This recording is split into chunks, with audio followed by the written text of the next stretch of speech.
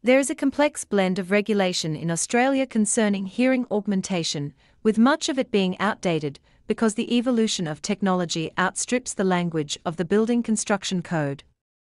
The Victorian School Building Authority is at the forefront of embracing rules which recognise this and actually require a performance-based approach.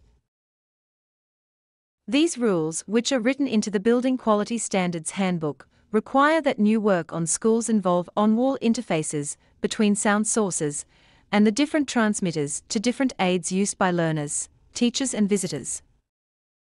The Uconnect Sound House and Mini offer construction stakeholders the assurance of compliance and equity.